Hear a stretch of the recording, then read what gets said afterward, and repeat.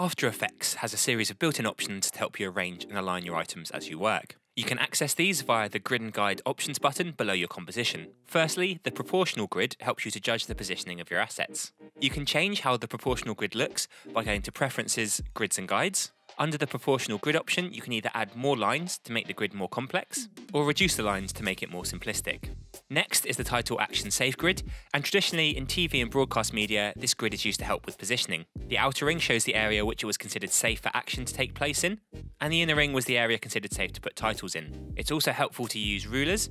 To display these, go to View and select Show Rulers. 2 ruler bars will now appear at the top and left of your screen.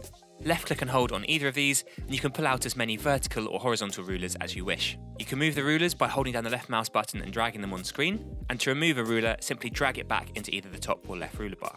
In View options, you can turn on the Snap to Guides option. This will mean your assets will snap like a magnet when placed near the rulers.